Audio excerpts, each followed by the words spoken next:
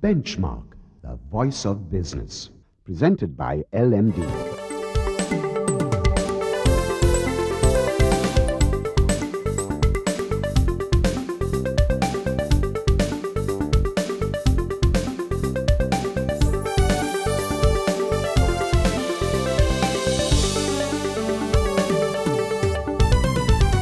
On this edition of Benchmark, we talk to the recently appointed President of the Commonwealth Association of Architects, Rukshan Widyalankara. Then we analyze the latest BCI data with Nielsen's Managing Director, Shaheen Cader. And finally, columnist Samantha Amerasinghe discusses Sri Lanka's macroeconomic outlook. That's the lineup for Benchmark. Hello and welcome to Benchmark, the big picture business program. I'm Savitri Rodrigo. With the city of Colombo undergoing a facelift and the skyline set to change very dramatically in the next few years with the construction of 5- and 7-star hotels, architecture is certainly a hot topic these days. Now, amidst claims in some quarters that the local architects are not being given a chance to contribute to this boom that we are seeing in Sri Lanka's infrastructure sector, we caught up with leading architect Rukshan Widyalankara, who in fact was just appointed the President of the Commonwealth Association of Architects. Rukshan, congratulations. We are so proud of you to have a Sri Lankan up there as the President of the Commonwealth Association of Architects. Now, tell me, given this appointment, what does this mean for the architectural profession here in Sri Lanka? And also just give me a little bit of information about the association and its role in the global architecture industry. Commonwealth, as you would know, is a very large organization coming from the 4 corners of the globe.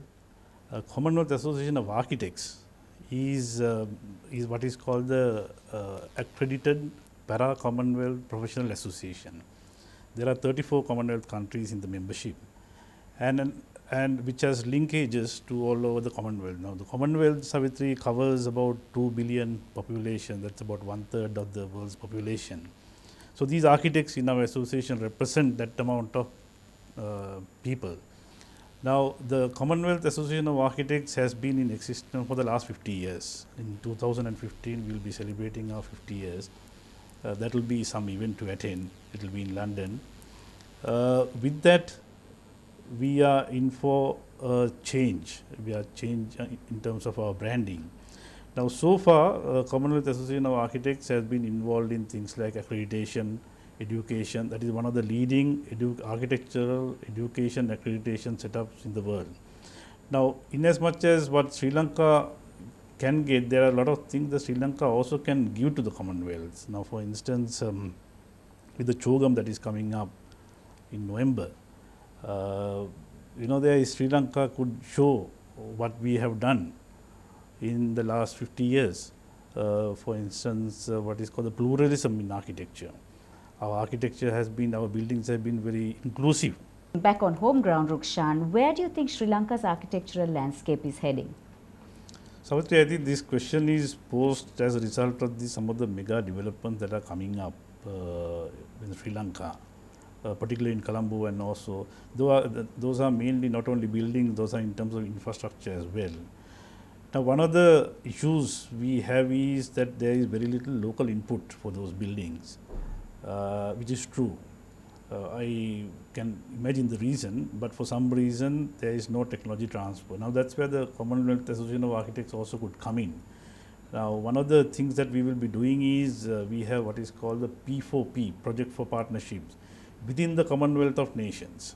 That is, if there are some countries that have done some similar projects, then maybe from another country like Sri Lanka, they could tie up with them under a certain guideline and under certain criteria, which is monitored by the Commonwealth Association of Architects.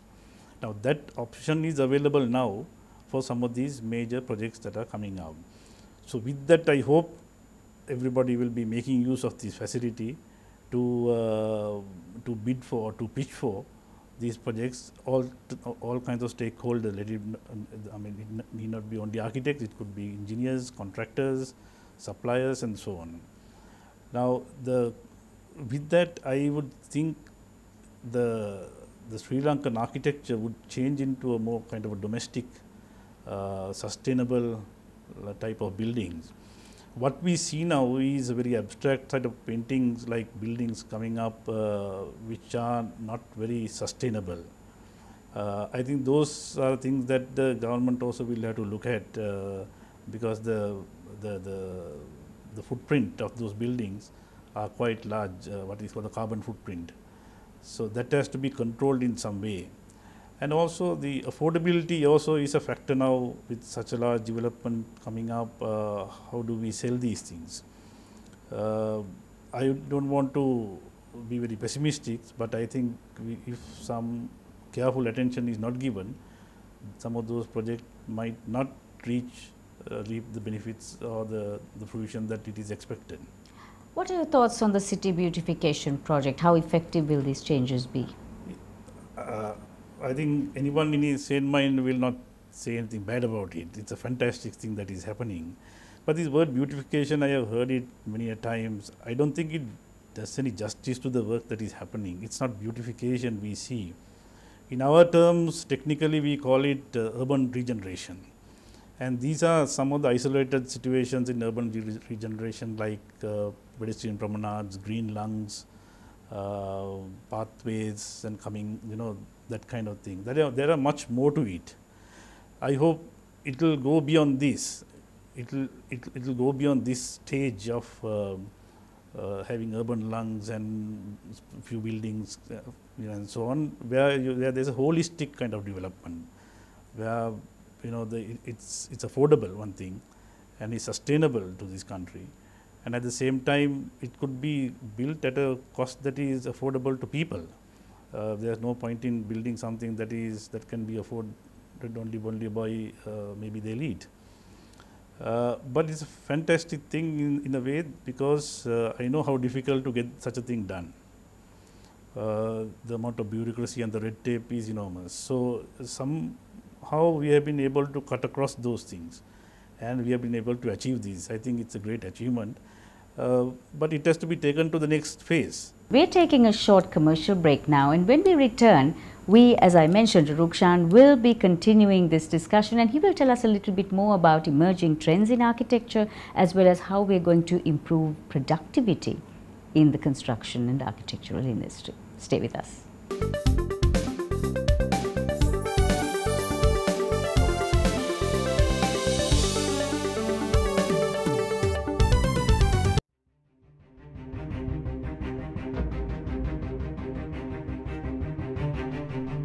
When we entered the industry in 1995, a new star was born as a fully owned subsidiary of People's Bank. For those seeking to grow their businesses, PLC provided the seed.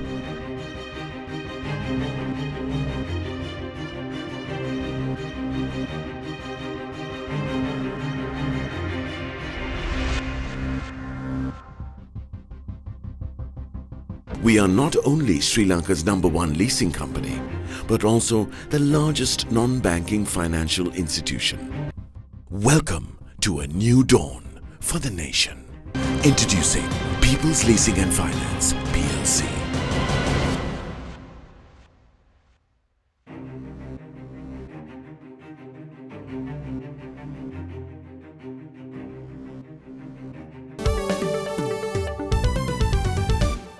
We're back on Benchmark. Thank you for staying with us. So we continue our interview with the newly appointed president of the Commonwealth Association of Architects, Rukshan Widyalankara. Rukshan, we were discussing earlier, we were opining earlier actually, that local architects can contribute towards the ongoing boom in the infrastructure development. But how can they, given that they have been somewhat sidelined? Our local input is very minimal. Very recently there was a news item, one of the large building projects that is coming up in Fort. They had given the list of people involved. There wasn't a single Sri Lankan name, nowhere to be found. There should be, I think, as a developing nation, we are trying to come into grips with all these various issues in the world. There should be a lot of discussion on this. I think the government also should take note of this. The local architects and local engineers are not, as you said, has been sidelined. Now, one of the reasons is that most of the developers, they are coming with their funding and they want to do it here. But in other parts of the world, these things have their certain control, that there has to be a local counterparts and so on, because that counterpart will ensure a lot of things happening. It is not only to as a signatory, but to ensure that our culture is maintained and that there is a lot of social aspects are also looked into. And there is also most important thing is the technology transfer. How do you rate the actual labor component in our construction industry? Does it match up to global standards? Our labor match up to any standard in the world, and some of the developing countries, some of the developing contractors, for instance, use our labor, our skilled labor, for instance, because it's easily they can be educated there because their background, their language, they are very easily they could be put into various kind of situations. In that context, I think we have an edge over most of the other countries, and it is on record. Some of these developing nations coming and saying that, look, our worker strength, that is skilled as well as unskilled, is quite good. But we have not been able to capitalize on this. We have been losing people. So we train a large number of people, and with one plane load, they are all gone. Now that's where the issue is.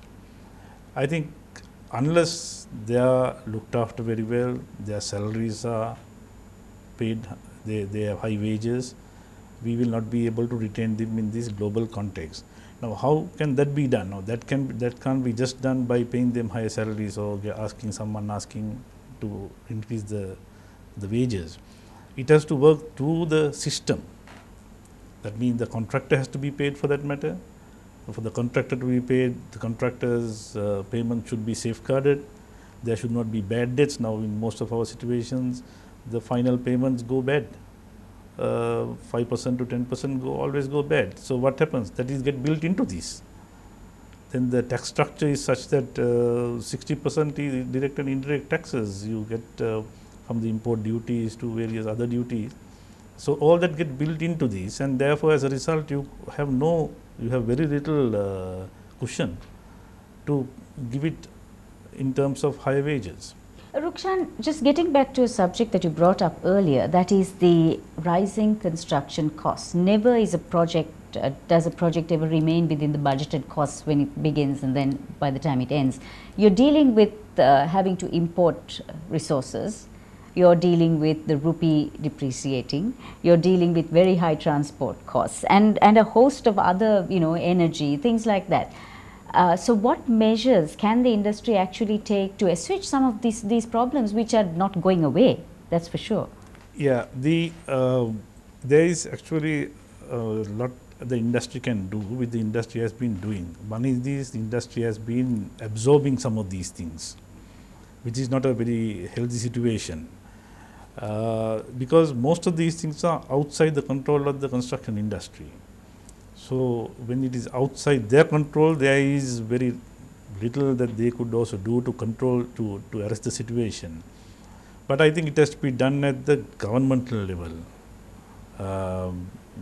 in trying to, sort of do these things. Our tax structure is such that it is very, very high. So what happens when the structure is high? It gets built into the construction cost, right? And it gets built in, then when it keeps on changing, that also gets built in once again. So in order to keep a safe buffer, obviously the overheads and the profits component has to go up, because otherwise somebody might incur a loss at the end of the project.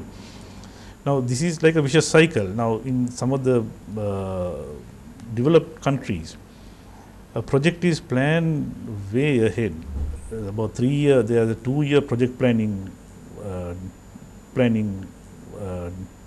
timeline. Now in our situations we don't have that. It's very good to have that kind of timeline, but here if we have it, that project will not materialize, because by the time of you are finished planning the project, your costs have escalated. The playing field has changed, so that project is no more viable then. So that is the situation we have. So as a result, we go in and do the designs, we go into the construction, and then we finish the building before anything could happen. So, my fervent belief is that unless the government takes a very strong step in arresting the construction cost, there is always the intervention and the support given by the associations, the contractors, engineers, you name it, contractors, surveyor. They are always there to help. They can give whatever they have been giving whatever the required know-how and the service, but I think it has to come at the higher level. For professionals in the architectural sector, does the supply actually meet the demand? The supply at present meets the demand, if you ask me, but there is much more to be done in the regions. Now the professionals, particularly architects, are mostly grouped in Colombo and the suburbs. There aren't many professionals, engineers and architects working in outskirts, in the regions for that matter. Even in Kandy or even in one of the main cities, there are only very few people. To get them out there is not easy. We have many years ago, I remember the Sri Lanka Institute of Architects tried this, but it didn't work. So in that context, to make it Sri Lankan wide, to make our footprint larger, I don't think we have enough people. But we are also capable of doing that. Our architects are capable of making, putting into any situations, doing any type of buildings for that matter, and they can learn very, very fast. I think that's one of the key. They can learn very fast. Some of the products they do, some of the architects, sometimes some of the architecture they produce, particularly the younger groups, is world class. In many of the exhibitions and many of the competitions that Sri Lankan architects have been going, they have got a very high rating, and they have got, and that is without any formal, I would say, formal preparation to present themselves in those places.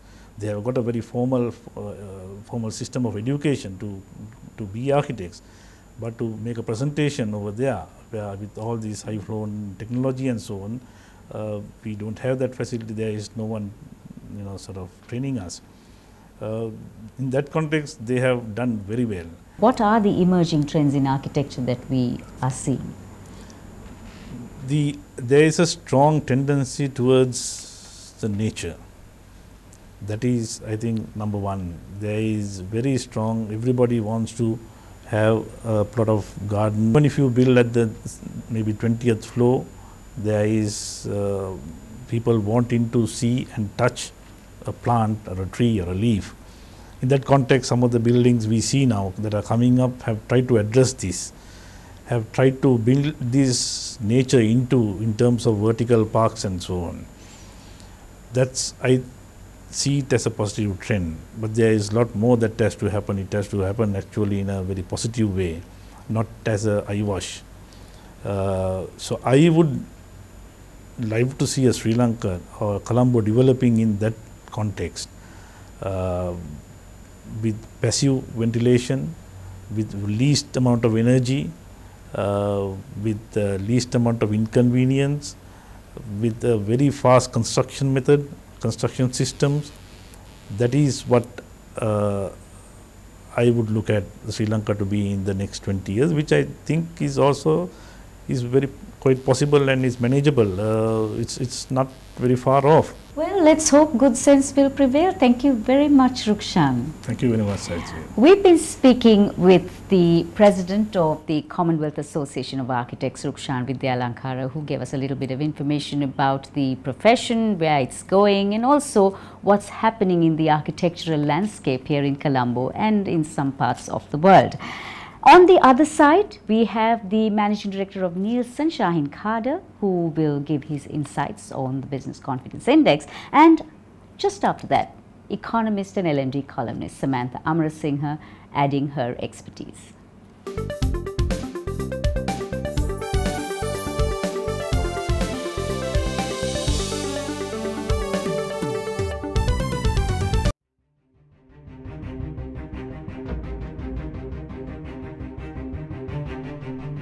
When we entered the industry in 1995, a new star was born as a fully owned subsidiary of People's Bank. For those seeking to grow their businesses, PLC provided the seed.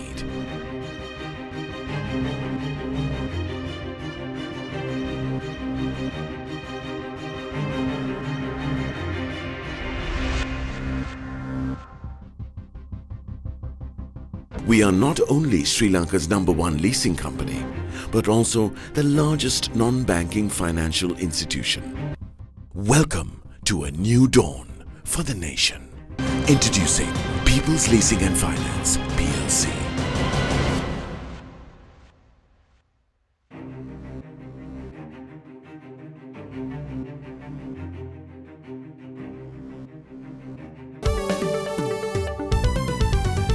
Hello and welcome back to Benchmark. I'm Anushan Selvaraj and with me now is Managing Director of Nielsen, Shaheen Cader, with the latest in the BCI. Now, Shaheen, the BCI is marginally up by 7 points to 147, but this also represents a slowdown in the upward momentum seen since last June. Now, in this month's issue of LMD, you mentioned that we have encountered a stalemate of sorts. Could you elaborate on this statement? Yeah, I think the crawl back up of the BCI seems to have sort of leveled off for the last 3 months, I would say. And I think these are due to concerns that the business sector has on the economy, inflation, interest rates, and so on. Now, where do respondents see the economy heading over the next 12 months, Shaheen? Interestingly, Anshan, the opinion is divided. About half see actually the economy improving. However, the other half are concerned that the economic climate would decline or remain stagnant. According to this month's poll, a quarter of respondents say that the investment climate is poor compared to 15% who said so in February. Now, what is the reason behind this major shift in sentiment? I think the high cost of finance is the key reason, because I mean people are borrowing at for business use at about 20% or over, and this is actually unprecedented in most countries, even in Asia or even the rest of the world, and therefore this is a primary concern. I think the other reasons really would be of secondary importance. Shaheen, what are your projections for the BCI? Will it improve anytime soon, in your opinion? I think it should crawl back up rather than shoot back up, and I think this is also a lot to do with how the rest of the economy sort of contributes in terms of trade, in terms of the agricultural sector, and so on. So I think I'm fairly optimistic, so let's wait and see. That was the Managing Director of Nielsen, Shaheen Cader. After a short commercial break, Nishu Hashim speaks to LMD columnist and economist Samantha Amerasinghe with the latest on the economy. Stay tuned.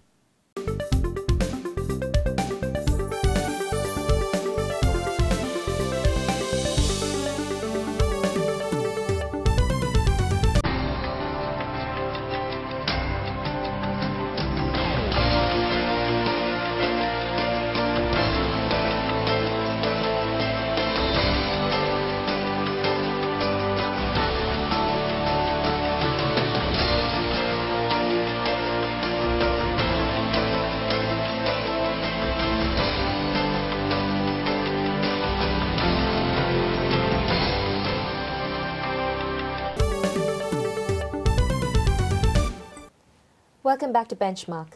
I'm Nishu Hashim, and with me now is economist for Standard Chartered Bank and LMD columnist Samantha Amerasinghe. Now Samantha, in this month's issue of LMD, you say that there are 3 reasons for a slower than expected recovery in our economy. Could you elaborate on them? Well, yes, we highlight 3 reasons for this slower than expected recovery. Firstly, we feel that more fiscal consolidation is required. As you know, Sri Lanka's fiscal position has historically been weak due to a very narrow tax base. In fact, we have a tax to GDP ratio of around 12%, large interest payments, which amount to around 25% of expenditure, extensive subsidies, and a bloated public sector with civil servant salaries. The other 2 reasons I'd like to highlight are that inflation still remains elevated, despite easing somewhat to 7.5% in March from its peak of 9.8% in February.